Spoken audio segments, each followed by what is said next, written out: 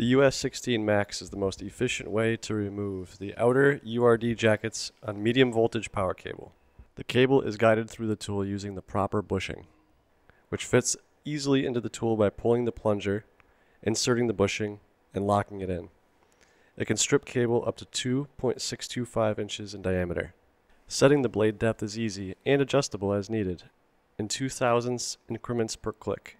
It also helps to set the blade about 0.002 over the shielding to protect it from damage. It uses most drill drivers and can be adjusted accordingly depending on their design. The US16 can also be used with our clamp for a clean finish. Stripping cable over long distances is quick, easy, and with the self-feeding design, much less strain.